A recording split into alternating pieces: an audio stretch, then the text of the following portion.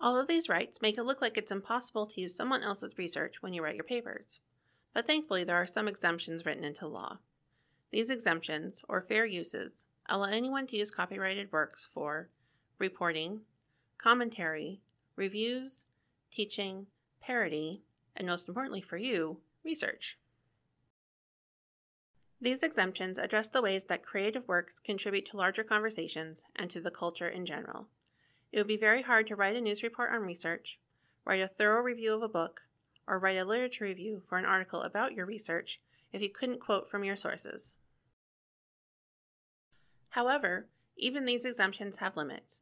You cannot impact the commercial market for the work, and you are only allowed to use short passages, such as a quote or clip.